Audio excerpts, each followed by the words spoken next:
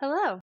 Welcome to another video tutorial on using Microsoft Word to do APA formatting and style for your papers and assignments. In my previous videos, we set up the font size, and other formatting options, and we also set up the running header and the title page. To view those tutorials, please see the links I've included in the description below. Today we're going to be working on the abstract.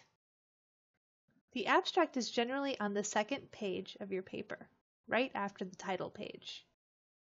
Not every paper or assignment is going to have an abstract. It may depend on what your instructor wants you to do. Ask your instructor if they want you to have an abstract, and if they do, ask them how long they would like it to be. Generally, an abstract is about 150 to 250 words long.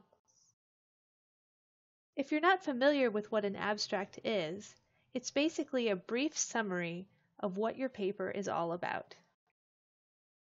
You'll usually want to wait till after you've written your entire paper to write the abstract.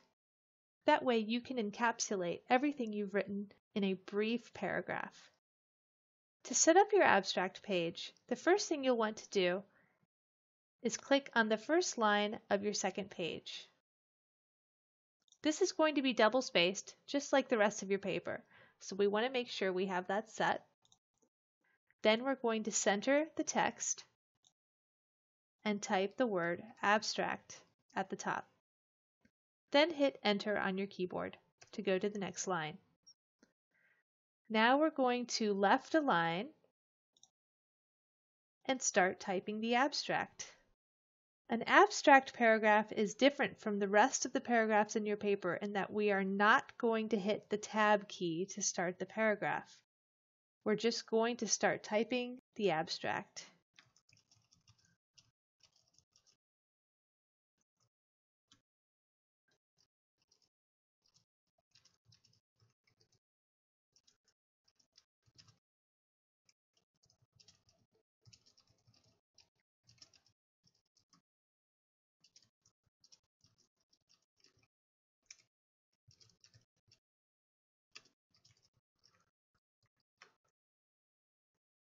So this is basically what your abstract will look like, except it'll be a little bit longer.